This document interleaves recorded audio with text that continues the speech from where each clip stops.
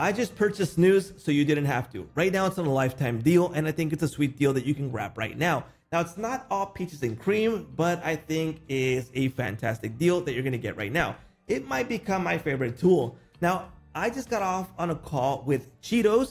And no, it's not this guy. It's actually a guy named Cheetos from the team at Snoooz, and they explained to me how it actually worked. And practically, I'm going to show you on this video how it works way easier than what they have. So right now, this is Snoooz, and I have my connection already right here. Now, you're going to connect your email account right here with a Gmail, Outlook, or with IMAP. So if it's not from Gmail or Outlook, just connect it via the SMTP feature right here. Now, once you have connected, you'll be good to go. Now, it's kind of weird how you get started because it's not like 1, 2, 3. You got to get started with categories. Now, why categories? Because categories are going to help us make the rules. So what you want to do in categories is categorize the type of emails that you are going to receive. And I'm going to provide you an example with my use case, which is what I'm going to use it for. Now, I get a lot of emails, obviously because I make videos, proposals for making videos. That's one of them. Then I get video editors that want to edit my videos, make thumbnails, and those are a totally different category. I want to draft a different reply, or maybe I just don't want to draft a reply. I want to do that manually.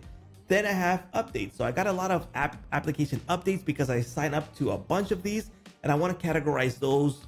And that's how I'm going to separate the categories. So just to give you an idea, in the future, you're going to make these even better. You're going to go ahead and edit these and change it to your own needs. So in this case, this is the way I wrote it. And basically this is how I'm getting started.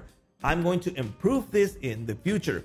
So remember, connect your account, go to categories, create your categories. Then we're going to jump into the rules. And this is where the most important part is, but do the other things first, right? Okay, so the rules are numberized right here from 1, 2, 3, 4, 5, and rules are going to work in a waterfall mode. So that means that if the first rule is active, it's not going to jump into rule 2, 3, or 4. Don't worry, there's a way to potentially use this without getting a confliction, okay? So right now, here's one of the rules that I created, okay? So let me go ahead and edit this. And the rule here is for the service request. That is one of my categories that I requested. So in my rule right here, I want to select categories, but you can use all these available rules to make your own automations.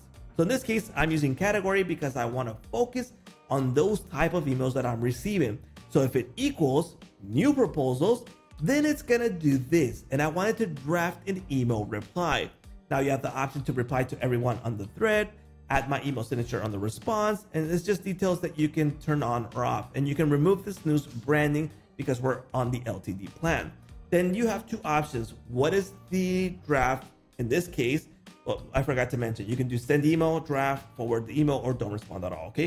In this case, we're drafting. We want to make things a little bit manual. You want to take advantage of AI, but you want to go ahead and jump and see if everything's fine and then send it out, okay? So you have two options. You can use a template, so you can create a template that's going to be just sent off, or you can take advantage of AI and write the custom prompt right here. Now, this is something really simple. That is not what I'm going to use. Obviously, I'm going to fine tune this to my own needs, but AI is going to take it. It's going to do its job, and it's going to draft the reply for me. And I have the conversation mode in case I wanted to keep on drafting for me. So that's one of the rules here. So that means that if I get a service request email and if I make a new rule, it's not going to jump into this next rule, okay? But what happens if I create a different rule? So I can say, for example, if the subject, and I'm going to say right here, values, urgent, ASAP, or whatever, and I'm going to name this urgent. Here we go.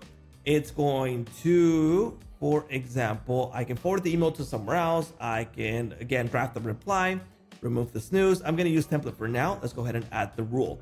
So as I mentioned in the beginning, this works in a waterfall mode. So let's just say that the email is not for service. Well, it's going to jump into the next rule. And if it hits that next rule, it's going to kick off that rule. So it's going to send off the template in this case. And if no rule is triggered, then nothing is going to happen. But I do want you to understand that rules work in a manner of waterfall. So whatever you set first, it's going to kick off. So for example, if two rules are similar to service request, the first one is going to hit first. So it's going to trigger first. Okay. Now, I would highly recommend that you go through the rules. There's several available options, which I think is fantastic.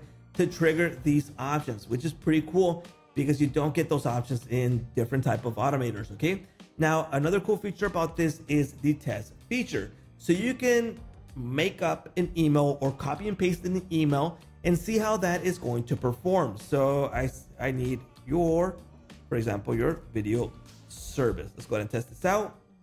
And then we're gonna see if it hit one of these rules.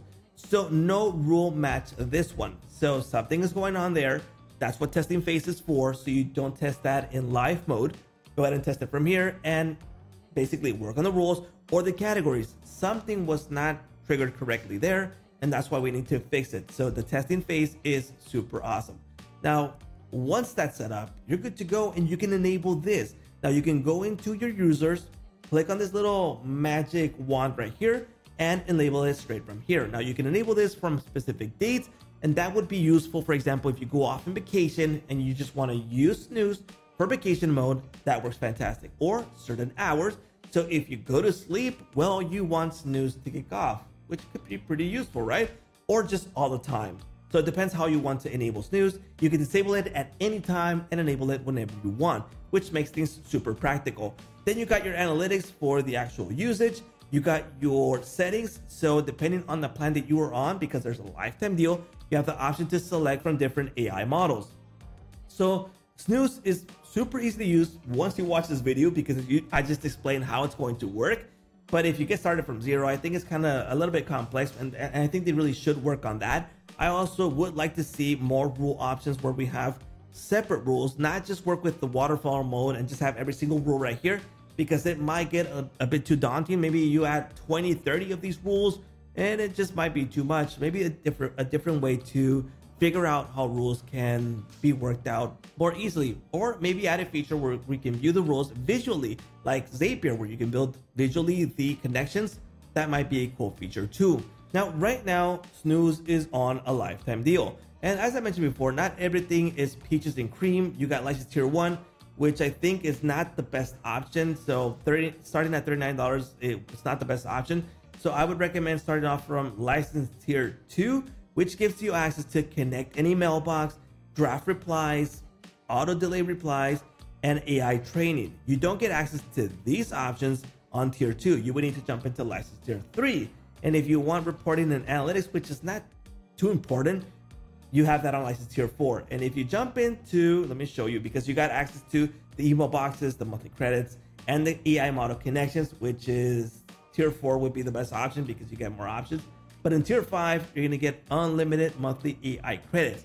So if you are getting a ton of emails, and so if you're getting a ton of emails from the inboxes that you're going to connect, then this would be the way to go, because you're not gonna be limited with the usage of the AI. Plus, you got access to the 25+ models available in Snoooz.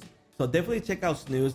If you like my video and you want to grab Snoooz, do check out the link in the description, which is an affiliate link. If you buy through that link, it helps me out with a small commission, and it's not going to cost you a single cent more than what it already says right here. So use my link and help me out. All right, that's a wrap for Snoooz.